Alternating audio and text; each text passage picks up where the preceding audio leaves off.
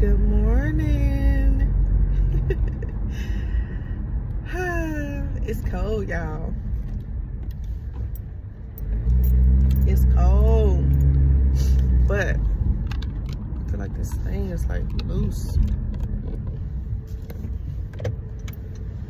But I'm thankful for today. I pray you having a wonderful day. I'm trying to change my intro, y'all. I feel like my intro is like corny. But anyway, we'll work that out. If you're new to the channel, welcome back. I love you. If nobody told you that today, I want you to know that I love you. I'm looking a little crusty. You know, it's cold. I'm just trying to bundle up and be warm so y'all don't even mind my attire. I put on my hoodie, my TSU hoodie. College I went to, Texas Southern University. Shout out to Texas Southern. And then I put my jacket on top. Anyway, I wanted to do this quick video because I was reading, I think it was Deuteronomy chapter 1 and 2 or 3, or maybe the first 3 chapters. And I did some videos yesterday, and I didn't even talk about, you know, what God had led me to it when I was reading and the revelation that I was getting from it. And I was like, a lot of times I'll just go off of unction of what I feel the Holy Spirit is leading me to say or what God is placing on my heart to speak about.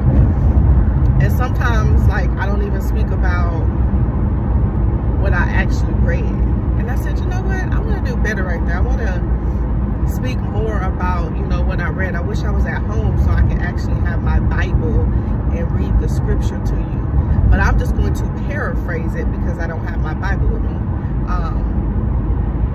So in Deuteronomy 1, 2, and 3, it was between those chapters, it was Moses, and he was talking to the children of Israel.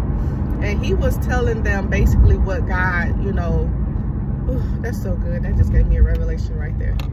He was talking about what God wanted the children of Israel to do, or what they had done, and why God was making the decisions that he was making. So God, well, I just told you that part. I was going to say something else. But anyway, let me try to go over here. Moses was telling them that because you guys was disobedient, because you guys rebelled, because you guys complained all of these years, you're not going to the promised land. And I think he even talked about, you know, how he wasn't going to go to the promised land as well because, you know, of how he got angry at them. And I just want to take a minute. See, I wasn't going to go here, but I'm going to go here. I just want to take a minute and just meditate on how mature of a person you have to be, how sold out for God you have to be for Jesus, to be able to see, ooh, that's the Holy Ghost. See, the Holy Ghost was just talking to me about discipline. He was talking to me about discipline in Hebrews. And he was saying that, you know, when we discipline and we chastise, you know, to not get upset because that's our Father and he's disciplining us because he loves us. And it don't feel good while it's happening, but it's working out a greater good. I paraphrase that as well. So I just want to take a minute to say Moses was a bad man. And I mean, that's a good thing. He was a really like mature man who really loved the Lord. Even to hear that, hey, I'm not going to the promised land, but he still understood and he didn't question God. He didn't argue with God. It was like whatever God says, what goes. God don't make no wrong choices. And not just a humble, meek man. I just want to take a moment right there. So anyway, he's telling them that they're not going to the promised land, right? And so then the people began to say, oh, pretty much they like, give us another chance, like, you know what I'm saying? Because he was saying that they're going, the next place they was gonna go was the I think it was to Canaan. And they was like, I think they had sent spies out to come back with the report. And so I think that was the final straw. When the spies came back, ooh, that was a revelation for me right there too. So God is telling us that he gonna show us some things concerning our future. And we got to have faith, and we got to believe in his promises, and we got to believe what he's showing us. We got to believe in the prophecies that he's given us through the people of God. Glory be to God. We got to believe the prophecies that he's given us through the word of God. The prophecies that he's given us through our dreams and our heart. Come on, glory be to God. We got to believe him at his word. We got to have faith. All things are possible. We have to believe. Come on now. Say, thank you, Holy Spirit. I'm passing through a church and it says Canaan Missionary First Baptist Church. Glory be to God. We have to believe the Lord at his word. Sunday. Jesus. Yes, Lord. Glory be to God. He want to take his people somewhere. He got plans for us. Come on, glory be to God. He said we just got to say yes. Come on, give God a fresh yes. Glory be to God. I say yes, Lord. Yes, Lord. Have your way in the name of Jesus. He said we don't have to understand everything. We just got to trust him. Come on. We're not going to know everything. We're not going to always have the blueprint. Come on. We're not going to always understand what he's doing, but can you trust the Lord on today? Give God a fresh yes. Tell God you trust him. Come on, tell him you trust him with your whole heart. In the mighty name of Jesus.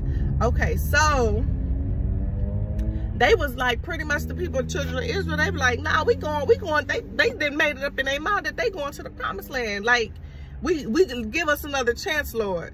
So they tried to go up to a battle, and God said, don't go to the battle because I'm not going to be with you. So they rebel and go up to the battle anyway and get their butt whooped, get their butt handed to them. So they running back from the people didn't chase them up out the land. They didn't ran the children of Israel up out the land because God wasn't with them. He said, I told you not to go. So basically they just in a state of like, oh man, woe is me, a sad state, because they not gonna go. Only the people that's going over there is Joshua, Caleb, and the children. And this blessed me, y'all, because he said because the children wasn't up out of age to where they knew the difference between right and wrong.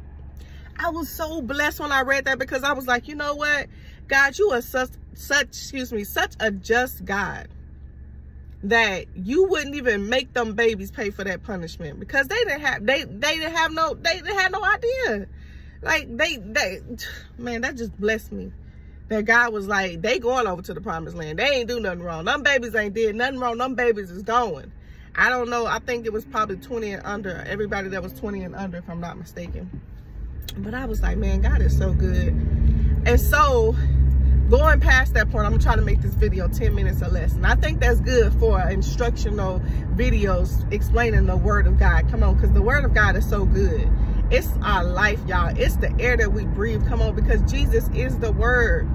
And how you know that the word became flesh? Come on, glory be to God. So as we continue to speak this word, as we continue to live out this word, guess what? It's going to manifest in our life. So we got to speak the word. We have to read the word of God. It's our guide. It says that the word is a lamp unto my feet and a light into my path. Come on. So everywhere I go, if you're in darkness, if you don't know where you're going, if you feel like you're lost, if you feel like you're confused, go to the word of God. It's going to bring light to your situation. Let there be light in Jesus' name. Amen. Glory be to God. And so going forward, then Moses laid out instructions. He laid out a blueprint that God told him, or God gave him, to pretty much delegate leaders. And then he said there's going to be leaders of, I think it was like the most, it was like 200. I'm going to have a leader of 200 people. Then I'm going to have a leader of 100 people. Then I'm going to have a leader of 50 people. Then I'm going to have a leader of 10 people. I said, wow, come on. See, even the pastors, the leaders, anybody that's a leader of anything, they should be reading this book right here, Deuteronomy 1, 2, and 3, I believe it was. Read that, because it's giving you instructions on how you should pretty much lay your assembly out. It's giving you wisdom, so there shouldn't be no confusion in the body of Christ. And God is saying that my leaders need to delegate my body the way that I ordained them to delegate it, not the way they want to. A lot of leaders are going to get in trouble because they're not releasing the people of God in the proper places where they need to go. If you are a leader, you should know your flock. You should know what abilities they have and capabilities they have. You should know by way of the Holy Ghost. If you don't know, take them to the Lord and ask in prayer, God, what do I need to do with this person? God, everybody in my assembly, everybody in my congregation, I need to know what I'm going to do with them. I need to know where they need to be, God. Because if you brought them here There's a place for them here. There's a job for them to do. They're even going as far as saying, thank you, Holy Spirit, I received that. Going as far as saying, how long, what season are they in? How long do they need to be in this position, God? And Lord God, let me know when the time is up and there's a new season where they need to be transitioning to another position. Glory be to God, because some people don't always stay in the same position. It's seasons to everything. Glory be to God. And Ecclesiastes say there's a time for everything. That was so good to me. God is speaking. And those who are in God's way of this next move, they will not make it to the promised land. If you are hindering God's move, you're not going to make it to the promised land. If you're not moving by faith, you're not going to make it to the promised land. If you're trying to manipulate and control the glory of God, you are not going to make it to the promised land. I pray that you heed this morning. In the name of Jesus, glory be to God. Put the people in their proper positions, because leadership is needed. There is a move of God coming, and God don't want confusion. He don't want chaos. He wants things done decently and in order. Set the people in their proper places. Don't care about the murmuring and complaining of people who don't understand what God is doing. Well, why are you doing this to them? Why are you putting them over here? Are you God? Because if you're not, you should keep your mouth closed, because you might find yourself in trouble with them. I'm just saying. Ha! Anyway, let me get up off here. It's 11 minutes. I love y'all. I went over y'all. I'm sorry, but God bless y'all in the name of Jesus. I pray this video blessed you in the name of Jesus. To God be all the glory. And if y'all got some ideas for how I should do my intro, see, this is how I was doing my intro. Thank you guys. Welcome to Kiera Woodard's page. I'm a minister of the gospel. I love you with the love of Christ. I just want to tell you a little bit about what I do, okay? I bring a rhema word, glory be to God. I give what the Lord is placing on my heart to speak to the people of God at the right time, so that the people of God can be built up, exhorted, and put into their proper places, and can also discover who they are in Christ Jesus and know their purpose. Glory be to God. I want to see you excel. I want the best for you. I want you to make it to heaven, and I want you to bring 1 million of other people with you to heaven, or as many people as you possibly can. And I want the same thing for myself. God bless you. I love you with the love of Christ. Bye-bye.